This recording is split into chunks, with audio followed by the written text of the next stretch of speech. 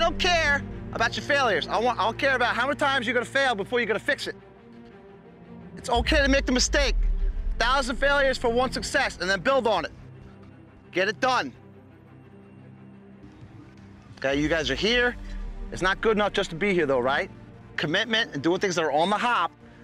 There's an attitude, it's an approach, it's the way you attack things. There's no doubt that Doug, like many of the great ones, and the great ones possess this, they're thoroughbred. Doug was a thoroughbred. He has this passion that stems from growing up as the youngest of 4 boys with great people ahead of him and his family to learn from, but then he would constantly say to himself, I gotta do this on my own. I said, are you gonna be as good as your brothers? He looked at me like he wanted to kill me. He said to me, I'm gonna be better than my brothers. His drive was unbelievable to be successful. You know, obviously there were some stumbling blocks, but that made him grow as an athlete. Playing 2 sports was not easy. My decision was to play 2. I scared off many, many schools in football, and especially in lacrosse. To be the first tewaaraton winner, which is the Heisman of lacrosse, be considered for the New York Jets at the very last cut, to win gold medal in the World Games, to play just about at every level and be successful, you know, that's Doug Shanahan.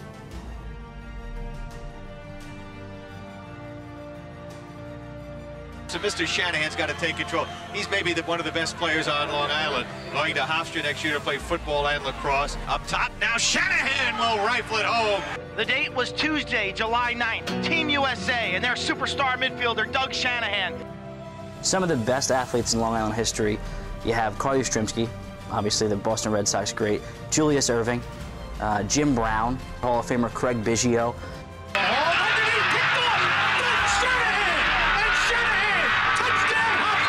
I mean, you talk about one of the best athletes to ever come off of Long Island, and you have to think about Doug Shanahan. Playing the NFL for the team he grew up following, the Jets. Doug Shanahan, the former Hofstra star, was a 2-time All-American honorable mention.